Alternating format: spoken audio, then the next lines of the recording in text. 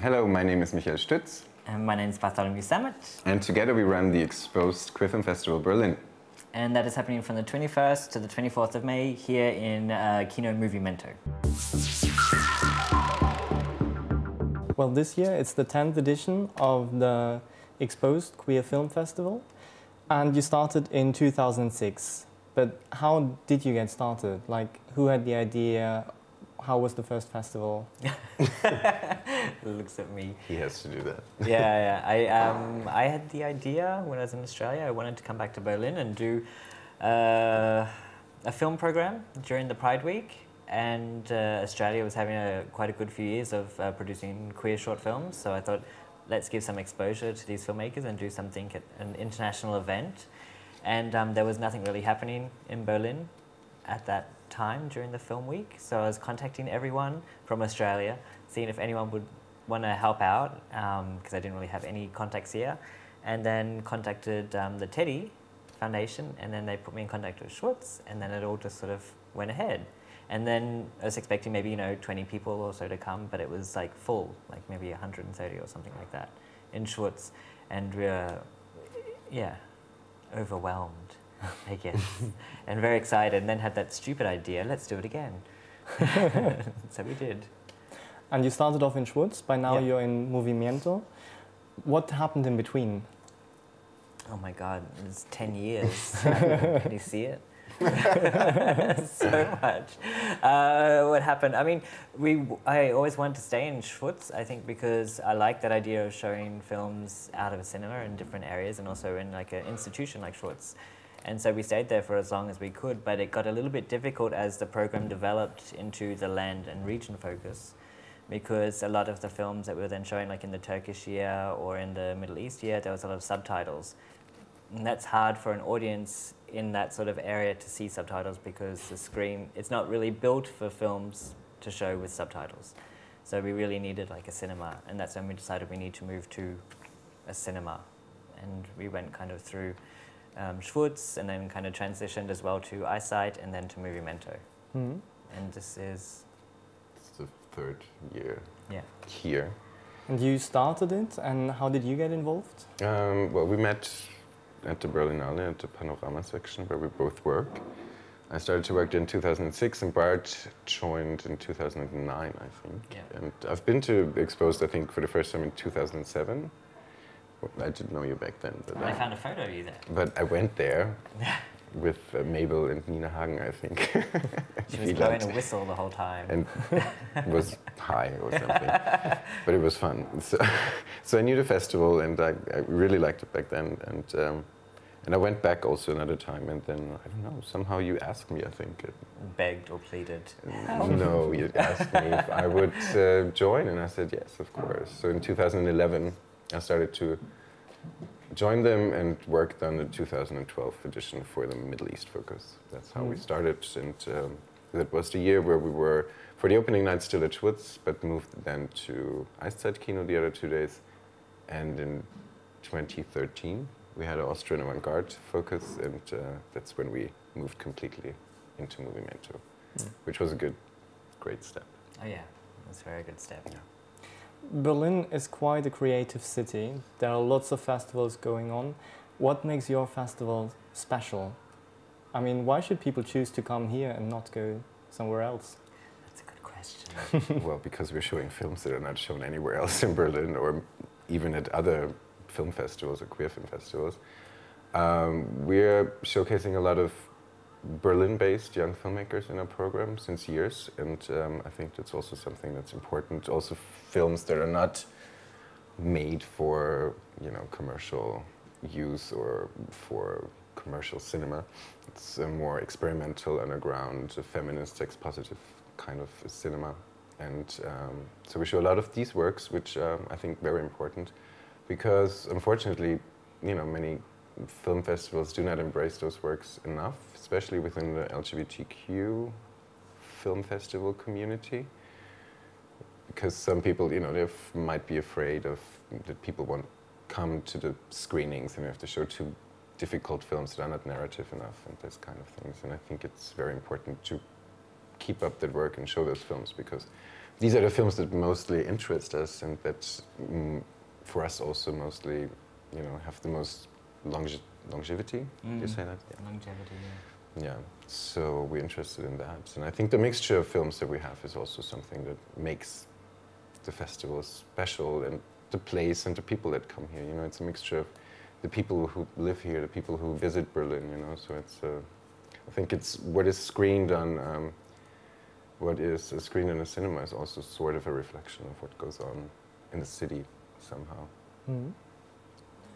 It's true. No, it's good. In a nutshell, exactly. Yeah. We don't, or at least that's what we're trying to do, you know. Yeah. You already said that the mixture is special. Well, you started off as a queer short film festival. By now you developed into a festival that also shows long movies. What is so special about the short films? Why do you embrace them? Why do you like them so much? What's special about this form? I think it takes an extreme amount of talent to make any sort of film, but also to make a great short film, it's harder to tell a complete story in, say, under 5 or 10 minutes, you know? Whereas in the future, you can really spread out and develop and really build something, you know, create a pace or momentum. But to really tell something in a short amount of time, you know, you have to have a lot of talent. And this talent is always the most exciting when you see it. So we see some films and we think, holy shit, this is fucking great, you know, or we have no idea what it means. So we have to show it, because maybe then we can figure it out, or maybe then when the filmmakers here, they can tell us a little bit about it and help us figure it out. You know, I know, the short film's exciting. Yeah. It's an exciting form. Absolutely, it's a form, you know, where a lot of experimentation happens, and aesthetically, formally, but also in terms of narrative. And what's also wonderful is, like, you know, you don't have just the single short films, but you put them in programs. You know, so we have like fun. 5 programs, and it's always great and challenging to pick. You know, you choose the films because of what they are, you know, as an entity. But then in the end, you start to program, and you know, have to think about which films go into which program together, and how do you play them in which order. You know, which, you know, can be very interesting. You know. And this is something that's really fascinating in a way, because this, you know, you can express something with it. What do you put next to each other, you know? Yeah. Are you more in favor of, like, showing films that kind of are aesthetically sort of the same, or have like the same approach, or are you really trying to show completely different things next to each other? Like, for instance, a gay narrative next to a feminist porn film, you know? Which also brings, which we like to do, yes. Yeah. Like rough edges, like really surprise people also, what comes next, instead of showing something that is rather similar. So that's what we're trying to do, and it also is interesting because it brings in a lot of different people, and they see films that they otherwise might not have, you know. There's this trend a lot at some other festivals where they would group things into programs. I mean, it's an interesting way as well to program, like all the lesbian shorts in one program, or the gay shorts in one program. Yeah, but see how many gay people you see in the lesbian shorts program. Not many. Yeah. So, unfortunately. Yeah, but yeah, I mean, that's an easy way to program, I think, and it's also a bit too segregative. Yes, it absolutely is. I mean, I think that's not what, you know, Berlin doesn't definitely not stand for, you know. Yeah. And I think the people are also not interested in those kind of program, you know, decisions or techniques. I think they really want to see a wide range of themes and topics and gender, you know. So. Yeah. And from what it sounds like, it also broadens the perspectives of the people that go and watch the slots of the short films, because they see different things and not just one topic. They'll come out with big wide eyes. Shocked. Oh my God, never seen a vagina that big before in my life. We've had those reactions. Wonderful, exactly what we wanted. Exactly, yes. Yeah. But can you point out some of the highlights of this year's program? I can. In general or shorts? Or in general. Oh my God, there's so many. They're all highlights. Everything's a highlight. It's very hard. We're building over there in the corner there, we're going to build an installation. It's called the Naughty Room, and we're going to have porn films shown on a loop, like every night from 6 o'clock. Curated by the Berlin Porn Film Festival for us. Exactly. Because they're also doing their 10th anniversary this year too. So that's a highlight, and that's some sort of direction that we want to go to in the future as well. And Please Like Me, I think, is a highlight. This TV series from Australia, it's hilarious and really funny, and but not just funny. No, there's more to it than just I mean, it's a comedy, of course, but it's a comedy with depth and written with wit, and it's very, very interesting. And of course, in the beginning, there's a coming out, but it's not a typically coming out story because it embraces so many other things surrounding the main character. You know, from the mother who's mentally ill to all of his friends and everything. So it's a really interesting contemporary view, I would say. Yeah. In general, not just Australia, but in general. Yeah. And we haven't shown a TV series before, so it's a first and for us. It's not very well known here. It got really good reviews, like in America and everywhere, and it's running there as well. So it has its kind of a core audience, I think, but it's not that well known here. So we thought, you know, let's show it here. We're showing the whole first season on Saturday evening, and it's interesting to see how people will respond to that. You know, so hopefully, if they come, they will love it. That's for sure. Spooky sound in the background. It's really good. Yeah, I mean, all short film programs are very diverse and very mixed. So I think you know, everybody has to see for themselves what speaks most to them when they take a look at the program. From the feature films, I would really recommend, or for me, from my perspective, Fort Buchanan, which screens on Sunday evening at 6. By American filmmaker Benjamin Crotti, who lives and works in Paris, which is a wonderful, odd but very original French art house film mixed with kind of soap opera-like dialogues. Yeah, no, he took actually the dialogues in the film are actually from soap operas. He took them, translated them. That's what he wanted to do, and then shot it aesthetically in a very specific way. You know, and then. I think the group of actors, some are friends, some are professional actors. So it's like this whole mixture, this whole very specific microcosm, and the story that he tells with it, you know, is wonderful. It's wonderful and really original. I saw it last year at the festival, and I was very stunned by it, and I thought it's perfect to screen it. And he will come, so it's wonderful to have him here and talk about the film as well. So this is one of my highlights. And, the midnight snack screenings are highlights too, because we want to show things going late into night, more into the genre field of queer film. And so we have two really intense films that are going to show, Amor Eterno and Heterophobia. I want to say hilarious, but you know, maybe only Heterophobia is kind of hilarious, but it's also a completely different film. You need to... Yeah. You need to see it. It's you need very to see hard it to believe it, I guess. It's like a feverish kind of hallucinatory dream. It's it's very trippy. Yeah. How do you find these films? Well, some through research, some through festivals where we go to. Like Fort Buchanan, I saw at a festival, as well as Appropriate Behavior, who had like quite a buzz actually after its Sundance premiere. And Heterophobia, that was through a work at the Berlinale, actually. So mainly from other festivals and... Yes, the short films more through research, I must say. Not much through the festivals we go to, but mostly through research, a little bit through other programs from festivals that we know and like. Yeah. But it's mostly through research or the connections you develop, you know, the networking. You do, you know, with the filmmakers here in Berlin or somewhere else. You know, sometimes you kind of, you know, there's a bond, you know. Yeah. A lot of the Australian ones I had seen or programmed when I was working for eCarpet, a TV show in Australia. And they would show lots of experimental or very smart short films. And we're always looking for films that push the boundaries or confuse people, because it was like a late night, Saturday night TV show. And so there's a lot of them that I remembered from them, and then of course that TV show doesn't exist anymore, so there was no one there to then kind of pass on the context, so then you have to do all this other sort of stalking, and then you find it. So yeah, so we've got some good classics from there. Yeah. And you also have something here which is called the Queer Film Fund. Can you explain what exactly that is? The queer... I'll try. It's money. It's money. We're giving back money to the.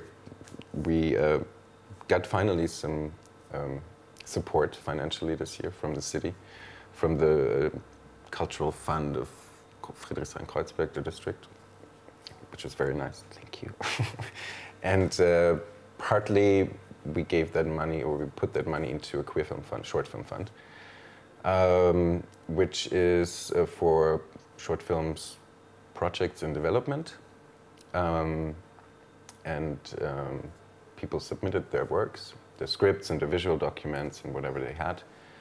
And last week we went through all the submissions and we picked 5 projects to be in the final round to pitch their projects personally to the festival jury, who then will pick a winner of those 5 projects. The winner will get then €2,000 cash to help make their short film. The short films are all like under 10 minutes, so it's kind of a good amount of money to go towards a production. And then they also get €2,000 worth of equipment hire from 25p Cine Support.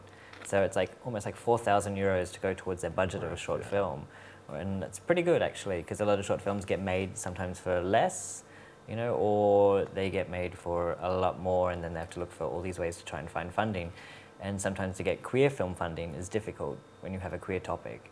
So we thought this is a kind of a good way to push the queer film and it is forward. For Berlin-based filmmakers. Exactly. Not Berlin-born or German-born, Berlin-based. So people just have to work and live here. Yeah. That's then they're eligible. And yeah, and the 5 projects I think are very interesting, very diverse, and all by female directors and producers with female or transgender topics, but mostly feminist, I would say.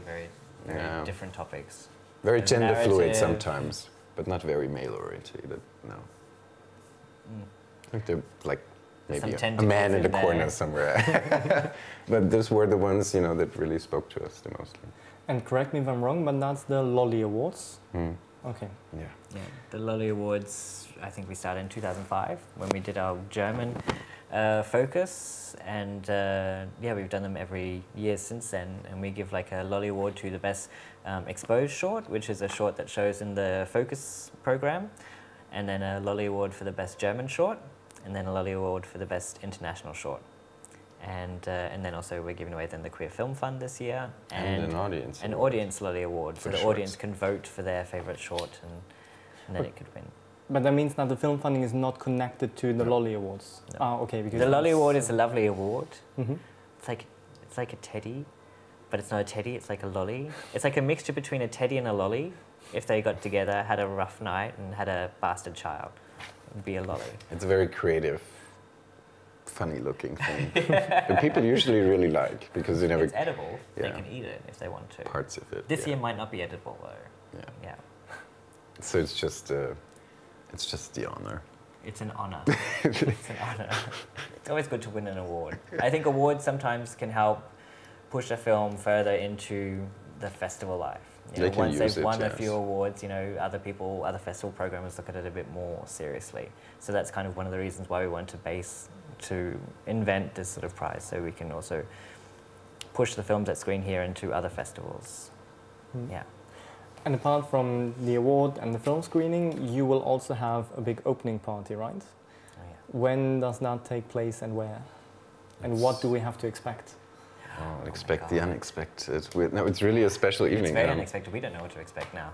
True. Parts of it we don't know yet. Yeah.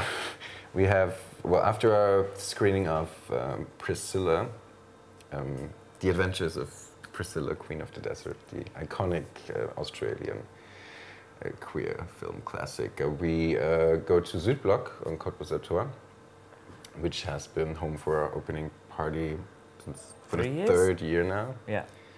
And we have there, we're going to show a special video made by an English video artist, visual artist and DJ, Jeffrey Hinton, who was a very close collaborator and friend of the late performer Lee Bowery. And he made a special 25-minute video of the times of the 80s they had together, performances, but also private moments, the surroundings, the club that he ran.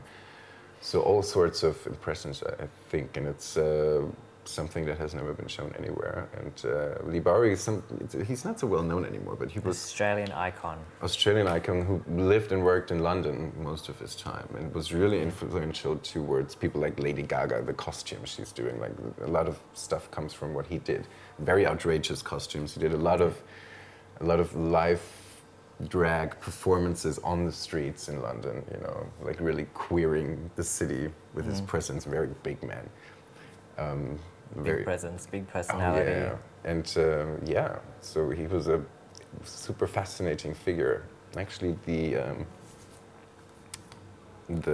motif on our poster and our, you know, the artwork, actually, this is a little bit of a it's not exactly, but it's a little bit of that it's quite a homage to his it is an homage because he posed for Lucien Freud, the famous painter. Did a few portraits of him, and on one he's like naked looking back from over his shoulder. So this is a little bit of an homage to this kind of work. Of course, it's very specific and very different here as well. But it's a whole nother thing. So there's Lee Bowery a little bit in the artwork as well. So this is something we're super excited about. And Jeffrey has shown his work at the National Gallery in London and those kind of works, but he put that specially for us together. So that's something I think everybody We've seen bits of it, but we haven't seen the whole thing. No, so we're going to see it too for the first time, more or less. But it's going to be great. And I think people can really look forward to that.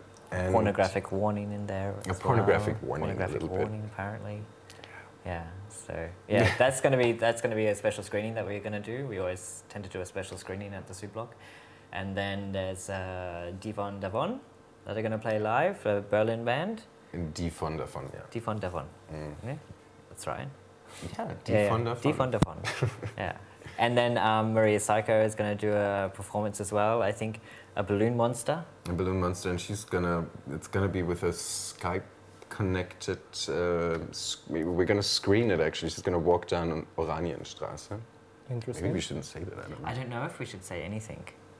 But it's gonna be a special performance. Yeah, we won't say anything. Also a little bit, kind of a Lee Bowery homage. I don't think we can say that either. I do say that. You do say that? Yes. I just know it's going to be insane and great. Yeah. Well, then... Yeah. And then A- plays as well. He played last year till 5 or 6 in the morning and everyone was dancing the whole time. It was great. Yeah. Then I would say we look forward to the big opening party and we all will be surprised about what is going to happen. And I wish you a very good festival. Thanks. And a lot of interesting Q&As and good screenings. Thank you. Thank you. Thank you.